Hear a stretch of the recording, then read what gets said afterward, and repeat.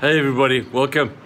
We're talking about warfare. We're talking about what it means to deal with the tactics of Satan and to be able to put him in his place. When Satan comes and he tries to build a stronghold in your life, he will generally start with a foothold, which means he will try and distract you.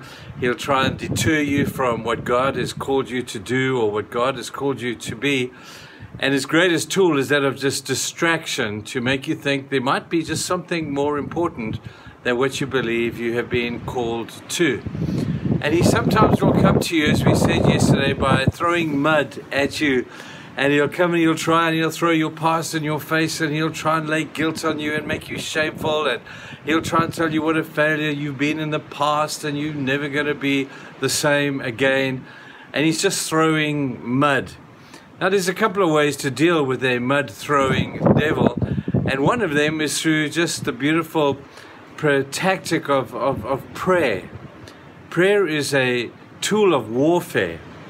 We sometimes think that prayer is just something we do so that we can worship God and get God to do stuff and be part of our lives, and that's a small part of it. But prayer is a great weapon in your hands if you know how to use it. Now, when Jesus was in the Garden of Gethsemane, Satan tried his tactics, and he came to Jesus and he said, "Jesus, what do you think you're doing here? Why are you putting yourself through all of this stuff? Why don't you just go back to heaven? You don't have to go through all that you know you're going to go through. You don't have to put yourself through the pain of the cross and the suffering and all this kind of stuff. Jesus, just go home. And do you really think that the blood of one man, even if it be you, can cleanse the world from all the sin that I've got them into? Jesus, you're fooling yourself. It's never going to work." Jesus didn't argue with him. Jesus didn't try and debate with him. He just simply prayed.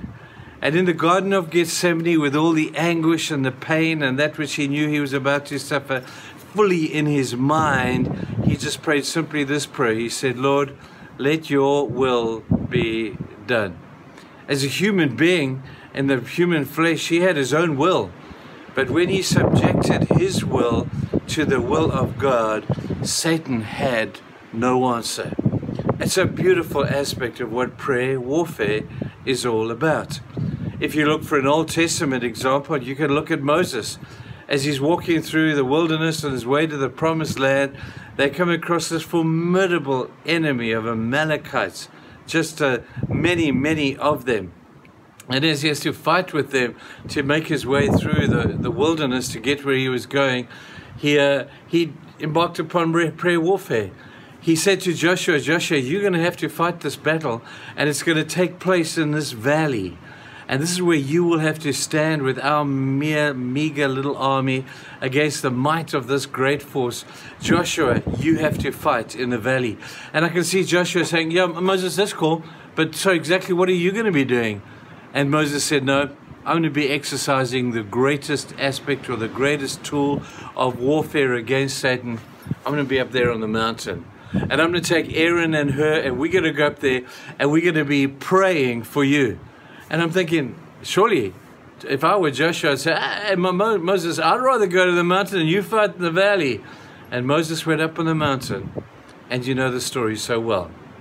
As he was praying, Aaron and Hur lifted his hands when he was tired, and he prayed. And while his hands were raised in prayer and worship toward God, he looked down in the valley, and there was Joshua winning the fight. But as soon as his hands became tired, or maybe he was distracted, then all of a sudden the enemy were overtaking Joshua. And he made the connection, which is a connection we have to make, man. We have to make the connection that the battle is fought in the valley, but it is won on the hilltop of prayer. Now, if you like me, or if you know me a little bit, you know that I'm a valley guy. I like to be down in the valley and doing stuff and being active and doing all those kind of things. But I'm so grateful. I am so grateful that we have people on the hill of prayer. We have Eileen, we have other people who pray desperately for us who are in the valley. And let me tell you, that's where the battle is won. It's not won in the field of the valley of the battle. It's won on the hill of prevailing prayer. So we need to pray more and maybe we won't have to fight so much. I hope that this will be a lesson to us.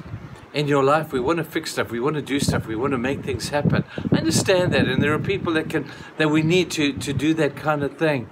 But without the people of prayer, we go nowhere. I hope you find that to be true in your own life as well. God bless you guys, and we'll see you tomorrow. Bye.